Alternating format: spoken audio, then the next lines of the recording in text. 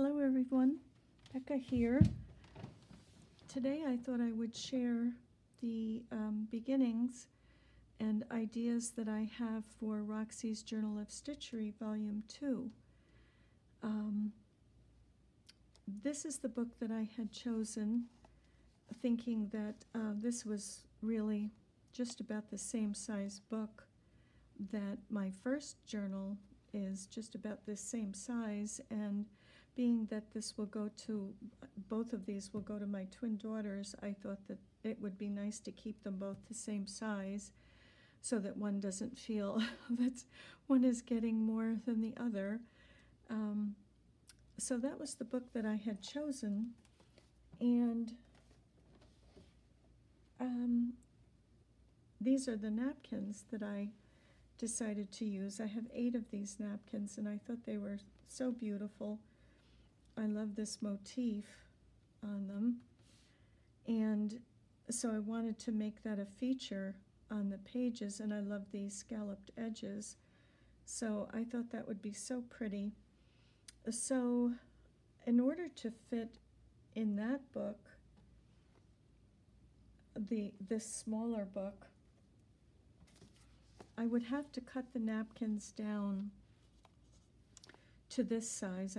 I think it's about 6 inches, and so I cut one down, and I thought I'd stitch it up the side, and it would open like this. But the designs that I wanted to use on this first page didn't really fit on here that well, so I was thinking I'd like to leave the napkin the full width if I could, and could I find a book to fit that, so when the napkin is folded in half like this, I would like that size for the page. So actually I had this book upstairs in my sewing studio, and this is a quilting journal actually, and the size was perfect, so I sacrificed the pages in there. I'll put them in something else. So these napkins folded in half seem to fit in here perfectly. I'll just make sure that I'm in the frame. Yeah, so they will fit in there perfectly, so that works. The only thing is, this spine on this book is very small, so I may have to enlarge this spine, but I'll tackle that down the road when I'm done with everything. So this is the size page that I would be working with, and because I decided that there'll be 3 signatures and 4 pages each signature, that'll be 12 pages, and that's what we're doing, 2 pages a month for 6 months. So I thought, in order to save space and not have to create another signature and extra pages, I would use this first page as my first prompt page, but also as my title page. So I think that'll work out nicely for me, and then I can do all 12 pages and still have a title page. So I thought I would share the images that I found. The prompt was deer, a deer, and so I just loved this image. I thought it was so pretty, and it just fits really nicely on here. I may trim this just a little bit, and I also loved this image as well. I thought this was very pretty. Loving Christmas wishes. So I think that'll be my first page, and it'll also be my title page, and so I just quickly sketched out a little idea of how I would stitch on here. So I think in this space I will just stitch Rebecca's Journal of Stitchery, and I might put a little needle and thread there, but that'll go in this space here. And to embellish this page, I thought I might couch some yarn around this little design motif. I thought that might be pretty to couch that on there. That color just looks so pretty. And so I may do that. But I also have this green velvet rickrack, which I think is very pretty too. So I may use that instead. I'm not sure. This looks kind of dark to me, I'm thinking, but the other side is a very pretty color. It's kind of between a green and a blue. And so I thought I may do some of that and stitch over that kind of in X's the way they do over rickrack. I thought that might be pretty. So that was an option. I mean, of course, there's lace too. I also have this color velvet rickrack as well, which might be pretty. This is kind of an olivey green, but has sort of a vintage feel to it. So that might be pretty on here as well. Stitched around a little frame around that. That was a possibility. Right now I have no idea where this page will go. And here is also some other trim, sort of a lace, little green flowers that might look pretty on here, going around this motif. So that might look nice, or it might be nice to divide the page like that and have another piece going horizontally. Maybe something like that. I don't know. These are just some ideas that I had that I was thinking might look pretty. Because there's 12 pages this time around, and it's summer here in the United States, and summer is such a busy time with gardening and vacations and get-togethers, I was thinking I probably won't have that much stitching time, and also, excuse me, moving my sewing studio downstairs, which has turned out to be quite an undertaking. But I just may not have the time to do very detailed embellishing stitching. I know it's a stitchery journal, but I just may not have the time to do lots and lots of embellishments, so I will see how that works out. But I will at least stitch this on here as the title page. And so these are the images that I have chosen for the first prompt. I'm pretty sure I'm going with these, and I love the vintage look and feel of these. I just think it's really beautiful. And the way that I have these napkins set up, I cut them down so they're 9 inches from top to bottom. And there was only a motif on one corner of the napkin. So the way I will set it up is the signatures, this will be one signature, and the motif will be on one side, and then the next page will be a plain page. Oh, there's my phone. I'll have to get that after. And then the next page will have the motif in this corner from another napkin, and then it will be a plain page. So that'll be one signature. And the other thing I was thinking as well is I had cut pieces of fabric to put on these pages to sew my motifs down, to compose my page, and sew it on these other pages, and then sew them to this linen. And I thought, why do that? First, I want to see the linen, and secondly, I just don't want all that bulk, and it just seems redundant to sew everything on this page and then sew this page to this page. I think that's doing extra, and because of the time constraints, I don't think I'm going to do that. I think I'm going to stitch these right on the linen napkin. And I know that stitching does draw these pages up a bit.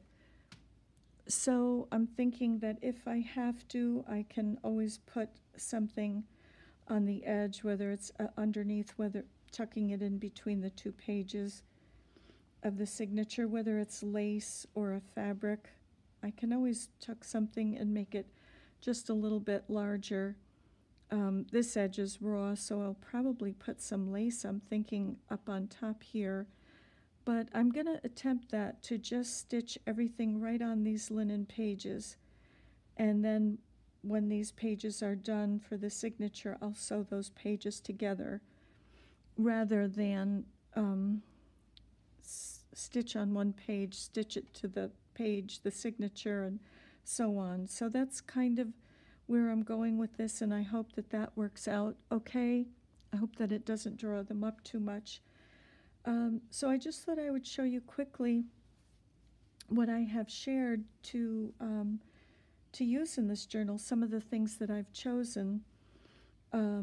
This fabric by Kath Holden is really beautiful and has so many images, so many beautiful images. And actually, these two were taken right out of this fabric, this one, and this was here. So these were taken out of that beautiful fabric. But this is probably nice too. I would think I'll go back to this more throughout the whole time, because I'll probably be choosing other images. There is a Christmas carol on here, which might be pretty background on a page, and these little birds, which are adorable. I think those might be pretty on a page. There's a very pretty bird, image of a bird on here. Oh, this is also very pretty. Wish you a Merry Christmas. That's very pretty. And there's postage stamps. This I thought was very pretty as well.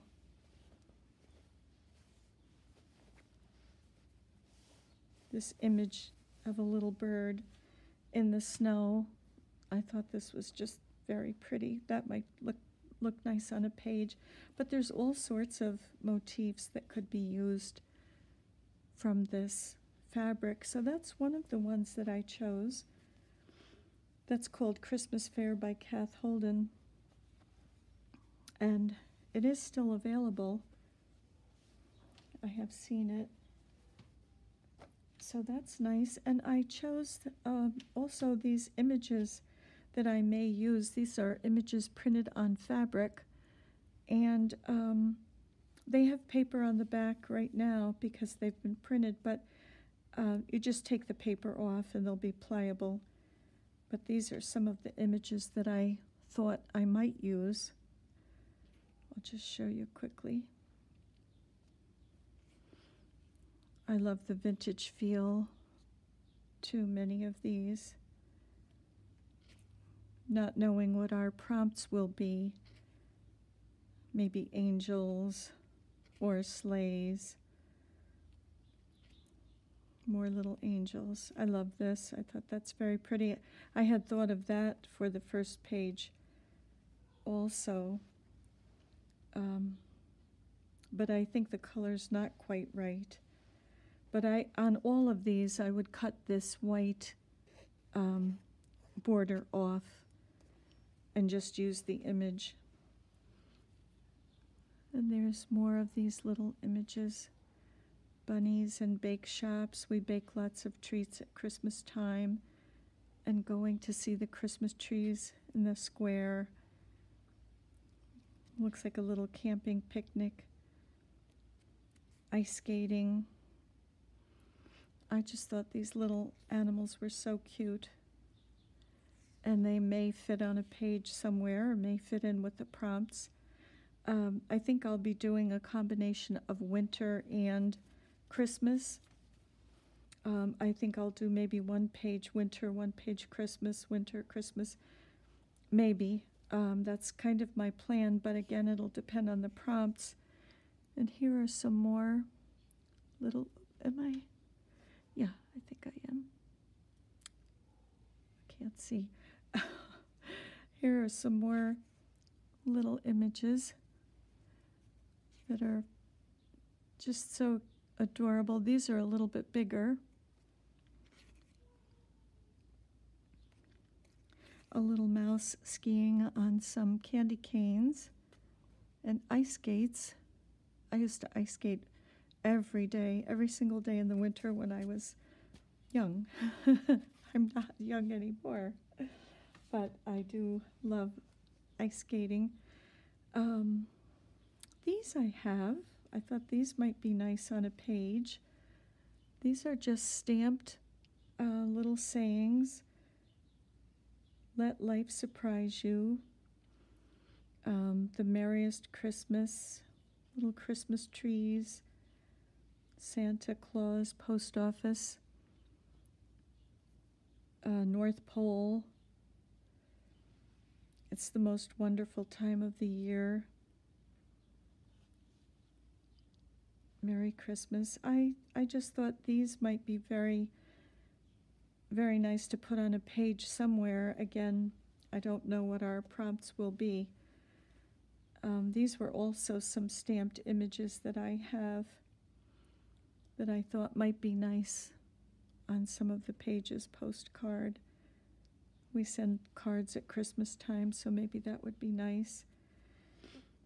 And I have some music. I have larger pieces of this, yardage of this, and I thought if I did do a bird, or if I did do some little animals singing, little carolers, maybe I would put some music on the page.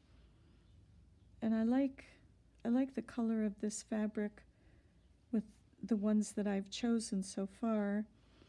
This looks like it could be Christmas to me. It's not Christmassy fabric, but it could be just because of the red and green. So I thought that was pretty. And I love red and white or red and ivory. So here are some red and ivory fabrics. This I absolutely love. Love, love, love. This makes me kind of think of a French fabric. I don't know, I just think it's so pretty. That might look pretty on a page. This looks like it might be poinsettias. And this one has letters to Santa that little children have written, so that might be pretty. And envelopes, which sending letters to Santa, I thought that might be nice. That would be appropriate. And let's see. I have these fabrics that I pulled. These are by Kathy Schmitz. And they have kind of a vintage feel to them. This is Holly. One of our daughter's names is Holly. And so I thought that might be pretty on there somewhere. And also this is the same fabric in another colorway, so that might be pretty as well on there. And then this is words, like sledding through fields of snow, gently falling powdery snow, blanket of white over the fields, burr, winter white, different little sayings or thoughts about winter. So I thought that might be nice to include as well. That one I showed. And this is a J. Wecker Frisch fabric. I thought this was very pretty. I may coffee dye this, but I just think that's such a nice image. That might be pretty on there, on a page. And here's an angel. That might be pretty also, maybe tea dyed or coffee dyed. That might be pretty on there. And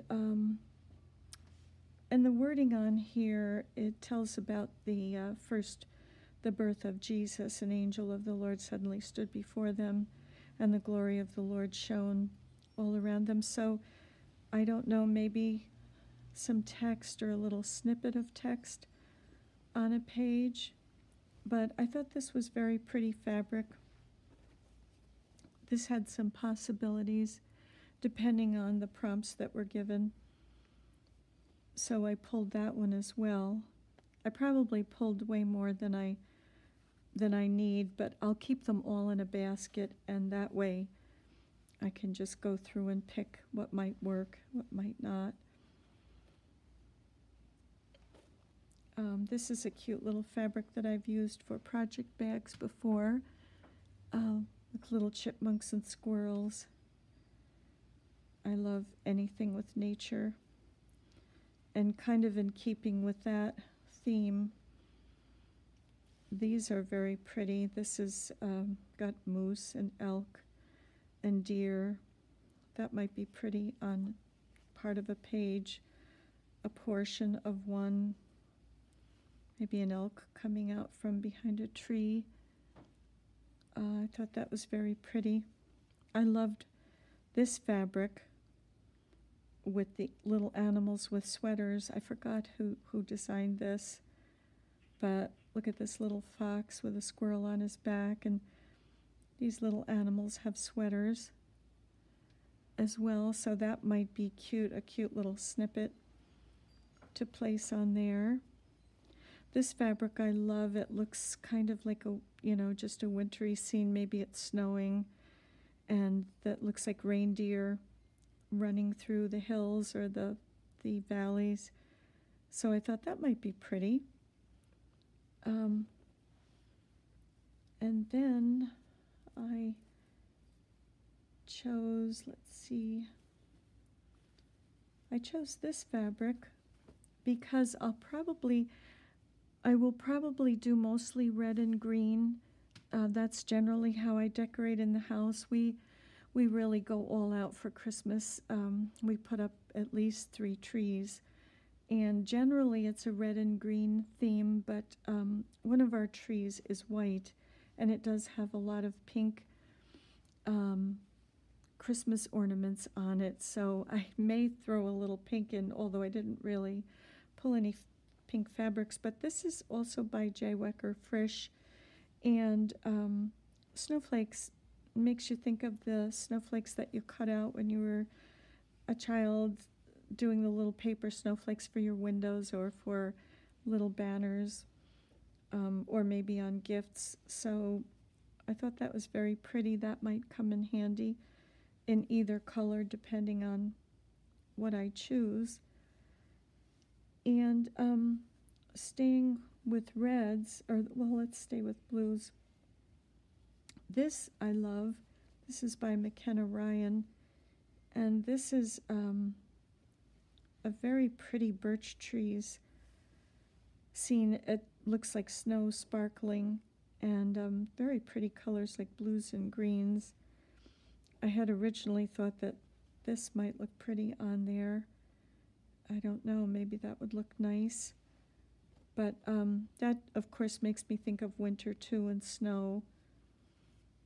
And I pulled this holly, kind of a blue-green fabric. I thought that was pretty. That might even look nice on this page, a little bit of that on this page. That's a pretty, and these are little holly leaves and holly berries on this. And then some other greens. These are pine branches with berries. Another green. Some more green that deeper green might look nice with something. And this green with blue and green on it. This is kind of a mix of blue and green. And this green is a nice plaid. When I think of plaids, I think of Christmas. So that might be nice on a page. And again, here's another deep green. And maybe a lighter green might look nice. And some snowflakes might look pretty on a page. This makes me think of snow. This red fabric with the little dots looks like snow falling. And maybe a little buffalo plaid would look pretty. Or another plaid. This is like that green, but that might look nice on a page. And this was just a little piece of pink. It ended up in here. It's actually a doll's collar when I used to make dolls, but a little bit of that might look pretty on a page too. And these are some of the fabrics when I used to make dolls. So maybe some of these would be used. This one has little Christmas trees or a little check. Again, we don't really know till we hear what the prompts are. My Valdani thread is unraveling here. This is a fabric from my friend Jill in England that she sent to me, and I love this. I've used quite a bit of it. And this has just pretty little Christmas images on it. Little girl hanging a stocking here. Santa out in the forest with some little elves, it looks like. Little children asleep in their bed and elves bringing gifts. So I really love this fabric. I treasure this. I don't want to use it all up. This is a nice fabric. This looks like branches. Maybe in the snow, a deeper red. This is also branch fabric. That might be nice. Looks like little chickadees on here, and it looks like it's snowing. If we put black on a page, and here are some snowmen, which are awfully cute. That might look nice on a page if we get a prompt for a snowman. This one's really adorable. That might look nice on a page. This little snowman. And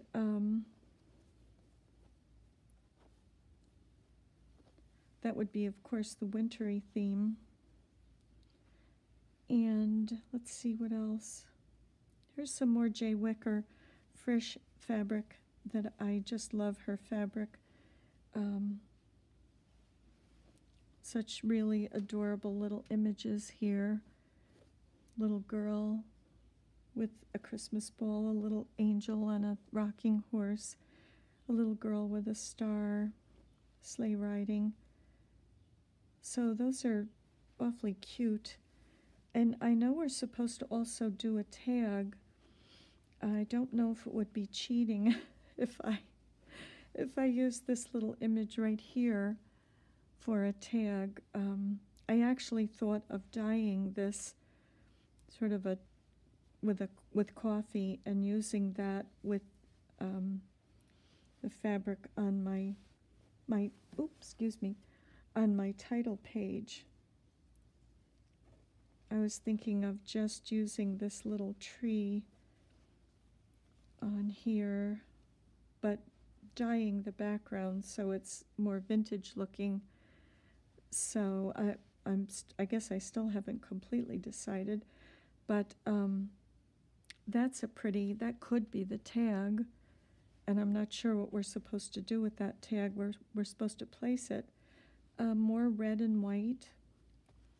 Some weathered barn board, weathered wood looking in red. This maybe could look like snow. Another red, if we needed. Reds are so different. Look at the differences between more of a tomato red and a deeper red, brownish red. So there's so many different colors of red. And I also pulled this fabric. I don't know, this may be large. This may be too large to use. Here's a snowman. And there's little scenes of a snowman here, so I don't know, that might be something to use.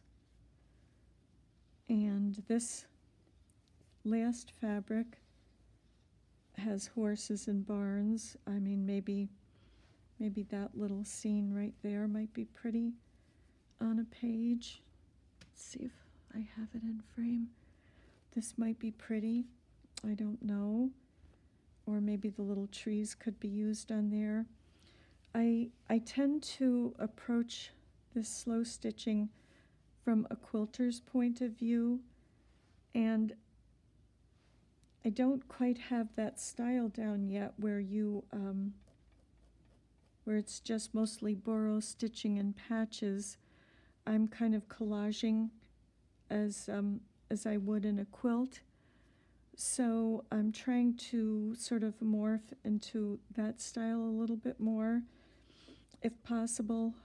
It may not be possible for me, though. I don't know. I've been quilting for so long that it may be just ingrained. That's how my brain works. This was another adorable little image and writing that were stamped on muslin. I thought that was awfully cute. And that is called Shut Eye Town. And there's quite I haven't even really read this. It might be part of a little story for a little child. But I thought that might be nice on there. I just found this little tiny doily, which looks like it's about the right size for these pages. I just popped that in there. I haven't even really begun to pull any lace or anything. So I imagine as we go along that'll come. And this last fabric I was thinking I might use for a cover for my book. I do have some other fabric. This I've had for quite a while, but I have some other fabric coming that hasn't come yet. It's coming from Canada, so I'm not sure when that'll get here, but I kind of thought that was a very pretty image of Santa flying over the houses. I thought that might be nice on the cover. And I could stitch other fabric around it to elongate it and make it fit the cover, and then choose another image on here for the back. Excuse me, on the back of the book. I could choose another Santa. I think my book will be more Christmas themed, but also with winter, because Christmas happens during winter season here in North America. Little children sleeping and Santa's bringing them gifts. So this isn't very pretty fabric for the book cover, I'm thinking, unless I find something else. So that is my start to this Roxy's Journal of Stitchery, Volume 2, Christmas and Winter, which they are favorite seasons of mine. I love winter. I love fall. I love spring and summer as well, but I think my favorites are fall and winter. I also threw in a little bit of red Valdani thread just in case. I'm sure we'll be using that. I have to pull some other threads. But basically that is where I stand right now. Those are my ideas so far for my book and my pages. And again, to end up with 12 pages and not 13, or having to start a fourth signature, because my book is not really all that thick. I don't know what it entails to make a new spine. I'm guessing cardboard, a larger cardboard. I'm not sure how you'd adhere it what kind of tape. But this is my start. It'll have the title. This will be prompt 1, page 1, title page, all in one. So thank you very much for watching today. And thank you to everyone else who shared their starts for their volume 2.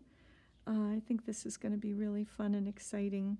I hope I can keep up because there's just so much to do in summer, and with moving my sewing room, it's involving moving a few rooms around, 3 to be exact, and so it's proving to be very daunting. So I don't know. You can tell it's the 20th, and I'm just beginning, so I'll probably be a little bit behind, but that's okay. It's we have all winter to stitch too. Well, thank you again for watching, and I hope you all are enjoying your stitching. Bye for now.